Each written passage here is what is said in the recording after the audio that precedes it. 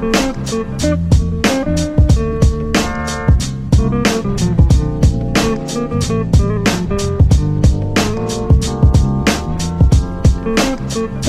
so today is day 3 at UCLA. We got some coffee in the morning. We had a nice talk with a poli-sci dude about democratic policy. He was telling me how the world's just not ready for Andrew Yang yet. He was talking about how Buttigieg and Elizabeth Warren were looking pretty solid in the debate last night.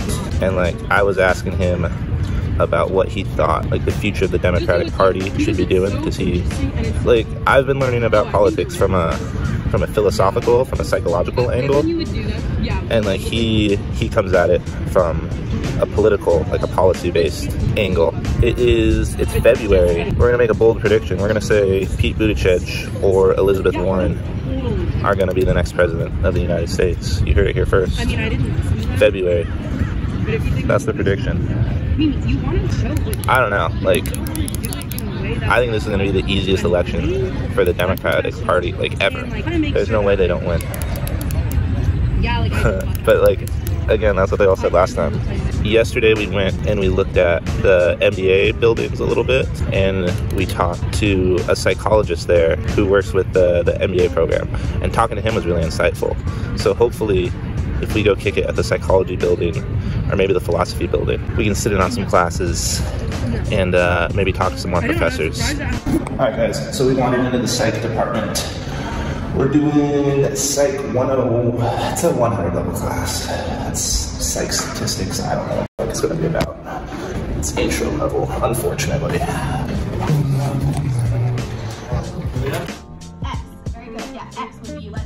It's just another day of power leveling, you know, trying to win the day. If you're competitive, if you're really big into sports, think about it as like, whatever you're doing, compare yourself to the best. If you're out there shooting around, like, compare yourself to NBA players. If you're in class, compare yourself to your professors.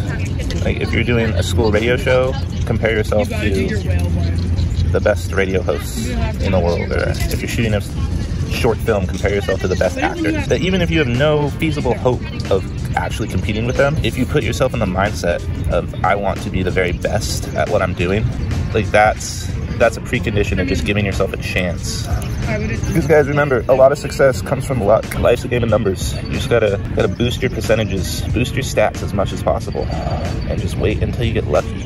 I'm gonna stop talking now. So one of the biggest advantages of being here at UCLA is you're able to have face-to-face conversations with other people who are thinking about the same kind of things as you are. With that idea in mind, this guy, Ray Dalio, who wrote this book that I'm reading, he talks about how when he was trying to figure out what to put in the book, he was talking to a guy who wrote biographies for Albert Einstein and Ben Franklin, and he tried to like glean wisdom from him. And then he spoke to Bill Gates, he spoke to Elon Musk, Reed Hastings, who was with Netflix, Muhammad Yunus, Jeffrey Canada, Jack Dorsey, the guy from Twitter, and David Kelly, IDEO. I don't know who Jack Kelly is. The point I'm trying to make here is that one of the cool things about books is that, like, Ray Dalio was able to go out and talk to all these really smart people and like distill the wisdom from those talks, like what he took away, and he's able to put that in a book, and now I'm holding his book. So it's like I got access,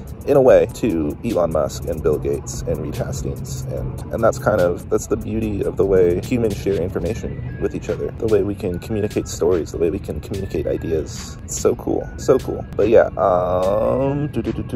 I had a call scheduled with this dude from Bumble Business at 12:30, and it's like 12:45 right now. I was 15 minutes late, so I shot him a message on Bumble and said, hey dude, call me if you get a chance. We'll see if he actually calls me. I don't know, but we're gonna go finally. Oh, maybe that's him. Nope, it's just my mom. Good old mama. Shout out mama. Shout out all the cool moms out there. Anywho, yeah, Taco Bell. We're gonna go get some of that.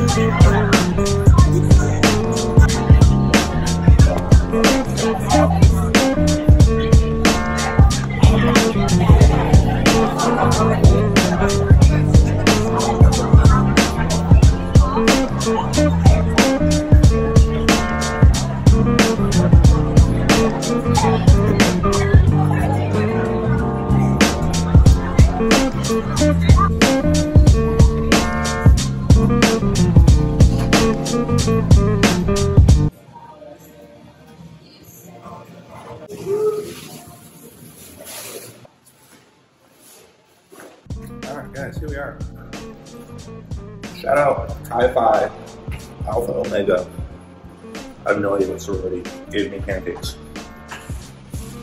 But whatever sorority this is, thank you. Thank you for this gluten-free vegan chocolate chip pancake. Alright, internet. Love you. See you tomorrow.